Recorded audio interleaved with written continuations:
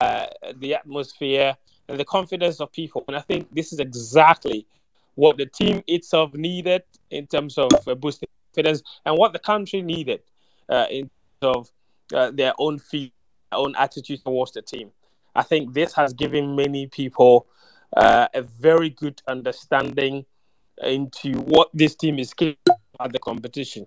I think people's attitudes will now be moving away from we are going to get beaten and embarrassed at the competition to okay, maybe we stand a chance. And I think that is exactly what you need going into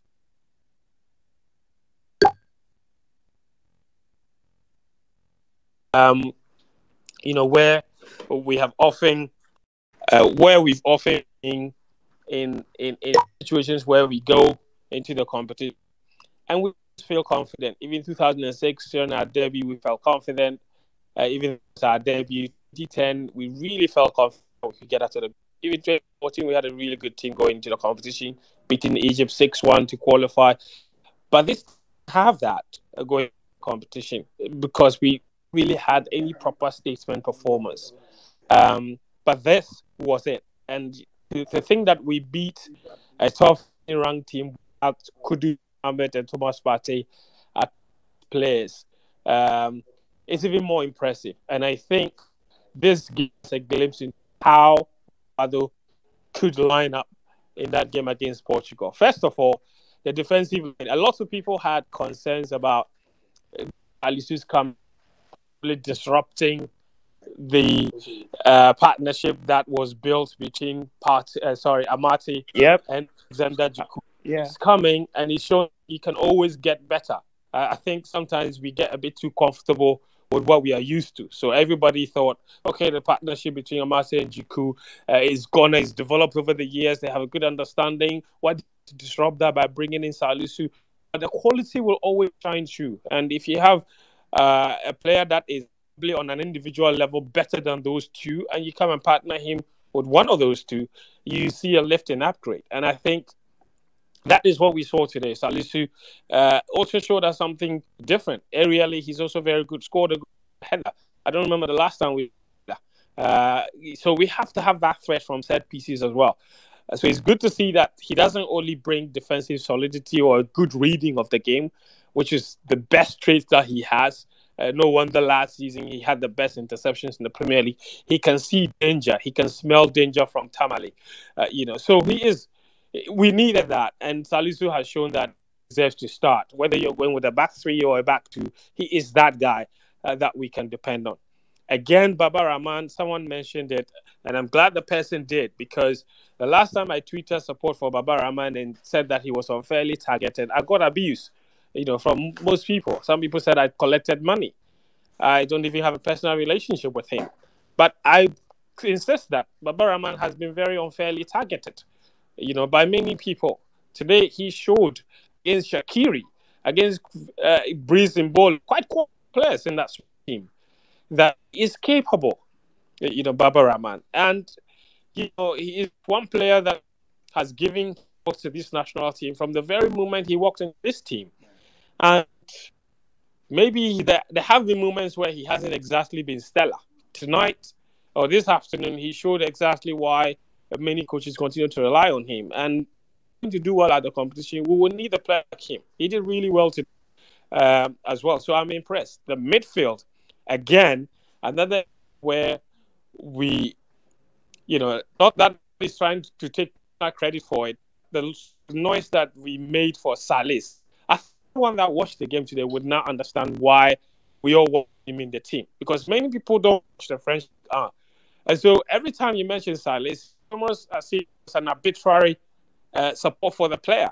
When we criticize and said that Baba Idrisu's distribution wasn't exactly great, some people didn't understand. Now you see someone like Salis coming, and suddenly you understand why people who have watched this guy play think that this guy is an excellent footballer. And in that position, brilliant. Elisha Owusu, I think we saw in the second half against Nigeria that what he's capable of. But I think that those second half substitutions from players that he brought in, they brought something completely different to this team. Semenyo is quick. He's powerful, and it's a really good option that we have in the goals for that attacking aspect. Because so far we've seen that in the first half, Inaki is still struggling to get a good grasp of his teammates, a good understanding of the players that he was still making runs. He was being found by players like Jordan. Semenyo looks a bit more dangerous in my opinion, judging by that second half performance.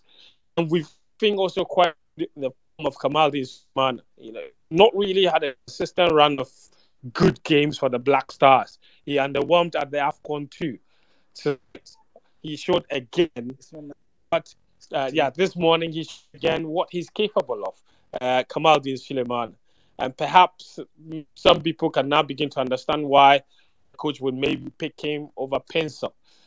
So I think overall, like I said, we saw a lot of positive things in this team. We still saw eminent old guard first half.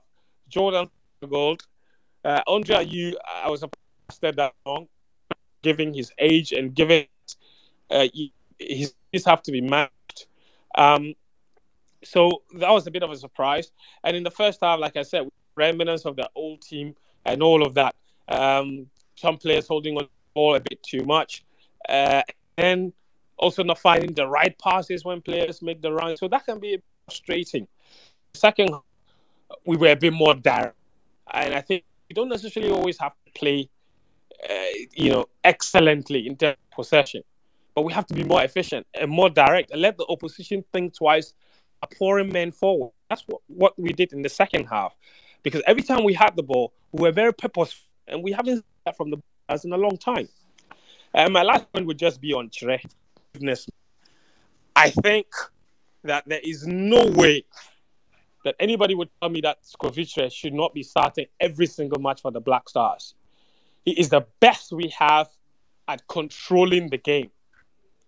His reading of the game, his calmness on the ball, and his ability on the set pieces. We don't have a midfielder of his profile in this team. And that's why, in my opinion, when we come up against Portugal, the midfield three should definitely be Salis, sitting, surrounded by Partey, surrounded by Partey, and then Daniel Kofitre. That midfield three against whether it's Carvalho, Bernardo Silva, Bruno Fernandes, or whether they bench Carvalho and bring in Vitinha, Bruno Fernandes, and Bernardo Silva, we will have a battle on our hands. For me, so I think that Otuado did himself a world of good with those second half changes, with the new players he brought in. The players themselves showed a bit of hunger. Overall, I have been very impressed. And I think that we needed this. Like I said at the start, the atmosphere around the team will change. There'll be a more positive team. We need this. We needed this. I always say that positive vibes, with positive vibes come positive performances. Because of the attitude towards the team, there was a lot of negativity. This performance will change a lot of minds. It will draw a lot of people towards the team, and people will be a bit more expectant. And when they are like that, then they can begin to cheer the team on. And I think that if we train one more week, we have exactly 6 days to the next game. The team flies tomorrow to go to Qatar, train for 5 more days, come next day against Portugal.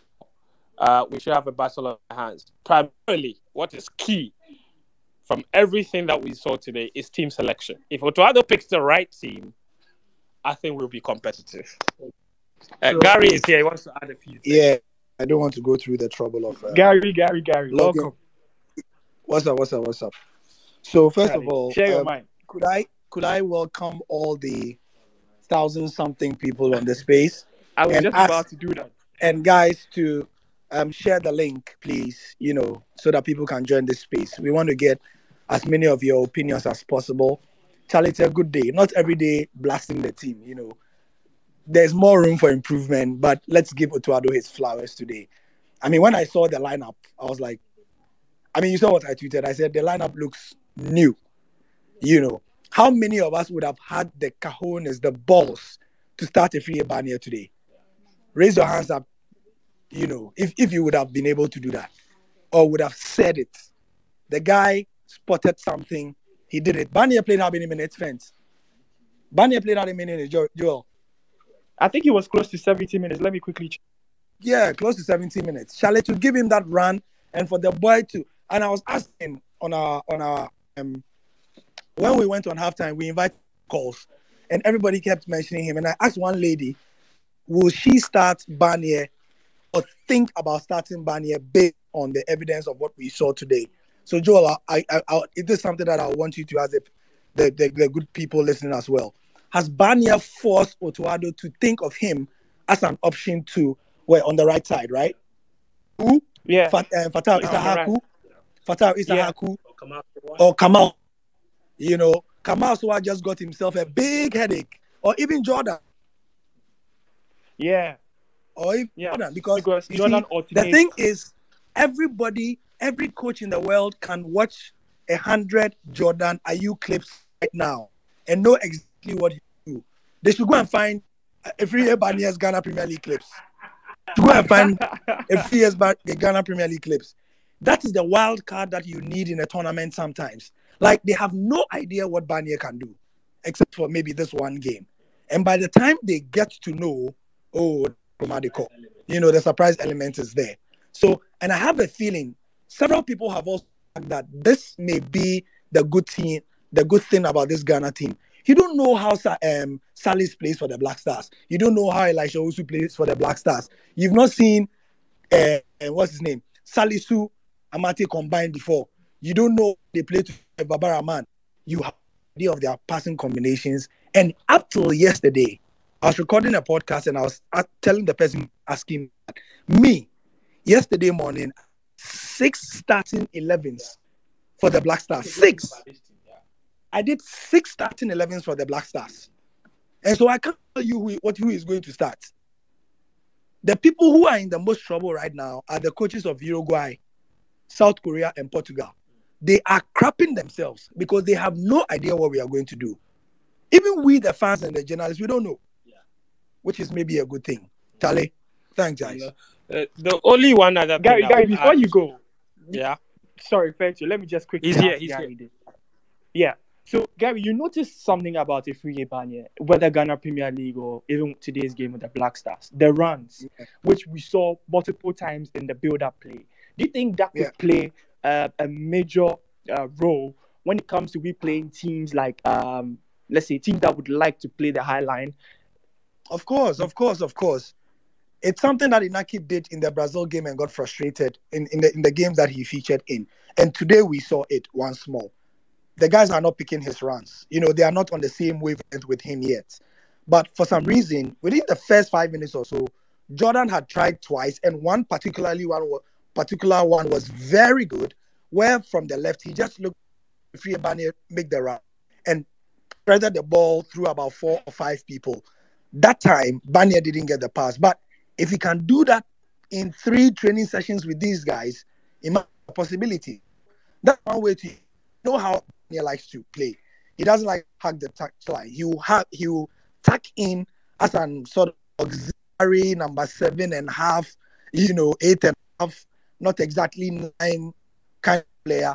And it's a good option to have, So let's keep at it and good luck to them next week. Great performance. Wonderful. I think the only other thing I would just add before you bring other people in is Tariq Lamptey. I don't know what you made of his performance, but I feel like that right side, we have 3 right backs in the team. Dennis Ode, Lamptey, Ali Duseidu. And I just have the feeling that today, he was okay, but he wasn't exactly stellar, in my opinion. And that's I feel, and I know the coaches really, really like Ali Duseidu. So he looks like he's playing himself into that number 1 starting position at right back, Ali Duseidu. Kane is the second half play much. The games we have seen him play previously, he has been absolutely brilliant. And the ones that are playing ahead of him so far haven't exactly shown that they are much better, especially in the national. So we'll see what Otuado does against Portugal, but overall impressive. But thank you. Speaking of the Tyreek issue, I noticed something with Ghana at the World Cup. Most of the time, we need people with the ability to cross, or give quality crosses, and that's one thing I think I really think Tyreek brings to the team. His quality, in placing or playing the ball, striking the ball is really good. So I don't know about you, but I think that could be one factor because among the right backs, yes, then also Doyle can definitely give that. But Tyreek, we know with the Premier League what he does. In fact, let me even throw this question to Felix. Felix, welcome. Can you hear me? Yes, I can. Yeah. With Tyreek and getting him to put in quality crosses, we well, I don't know about our ability and the air. We have the DIU. I've not seen Inaki, but could we use that as one of the things to our advantage? Because yes, I know Tyreek has the ability, but we've not seen it yet. Do you think it could possibly come to play in the near future, maybe at the World Cup? Oh, yes, it could. Today he put in 2 or 3 crosses or so, which created some panic within the Swiss penalty area. And so that is a quality that we can always rely on. But Fence has a point when he speaks about growing competition on the right-hand side of our defense. Um, I have a sneaky suspicion that the coach will repose confidence in Denis Odoi because he brings a lot to the team. He brings vast experience. He's a bit better defensively than Tariq. Tariq is better offensively. So a balance has to be struck between the two. Whether we want more offensive play from our right back or we want more defensive acumen. That is a riddle that the coach has to resolve. But overall, it was a very good performance. And I believe that we were able to put out this showing because of defensive solidity. Our 2 centre backs were very composed, very calm. Many people forget that the team we just played is a very good team, the Swiss team. They're a very, very, very good team. Right from the Euros, they have proven that they have the ability to beat any team in the world. They put France to the sword. I watched They beat Spain. I watched them beat Portugal. Spain. They ran Spain ragged. They beat Portugal. They beat Serbia. Sorry, Czech Republic. So there are no pushovers. And for us to subdue them in this manner, it speaks a lot about the sort of improvements that we have witnessed in this team. Big statements by Salis and Elisha Owusu. I think that, like Fen said, those 2 were wildcats. I'm sure Gadishaka was expecting to play against Partey. Then he came up against Salis and Elisha Owusu, who I doubt he has said much about, and did not know what to do. And those 2 completely buzzed the midfield. They made it impossible for the Swiss, who are used to very intricate, quick passing, to see much of the ball. They supported the defense. They tracked back. And their most endearing quality is their passing. Normally, you would expect number 10s to be threading those passes. But both Shre and Salis have very good passing range. And so they were able to find attackers as and when they wanted. And that puts quite some pressure on the Swiss defense. I also think that Semenyo was a revelation. His strength, his composure, and how deadly he is came to play. This perhaps has to be Kamaldeen Sulemana's most telling contribution yet to a Blast Stars match. Within minutes of coming on, he was creating headaches for the Swiss right back. And it was little wonder that he managed to whisk past a Swiss defender and set up Semenyo's goal. I also saw something about Kamas, which I really liked. Indeed, the clearest chance we had, it is true that we had scored 2 goals at the time, but the clearest chance we had was a pass that he threaded to Kamaldeen Sulemana. Unfortunately, he missed. But that quality to pick the pass and time the attackers run is something that had been missing in the first half. I would have liked to see him do that when Inaki was on the field, to see how they gel. So that is something that we also need to watch. The day you put in a decent shift, I remember his most remarkable contribution was a clearance that he made just on the edge of our 18 penalty area when the Swiss had a quick break. That was good. But I suspect that he was a bit lacking in stamina despite the effort that he made. Jordan was also okay. he managed to create space for himself in the first half, and he took a shot which was rather feeble. But the very idea that he was able to create that space is sufficient testimony about what he brings to this team. So overall, it was a good performance. It was a composed performance against a very, very good side. Now, it is true that this is, I beg your pardon, it is true that this is only a friendly match, so perhaps we should not get ahead of ourselves. But it is a performance that one cannot ignore. I am sure that the coaches of the teams in our group have taken notes. And if in the past they underestimated us, they will be revising their notes, because this is a massive improvement, especially when there was no Partey, there was no Kudus, and a couple of players in the team. For us to be able to put up this performance, it shows that we can give the teams in our group a good run for their money.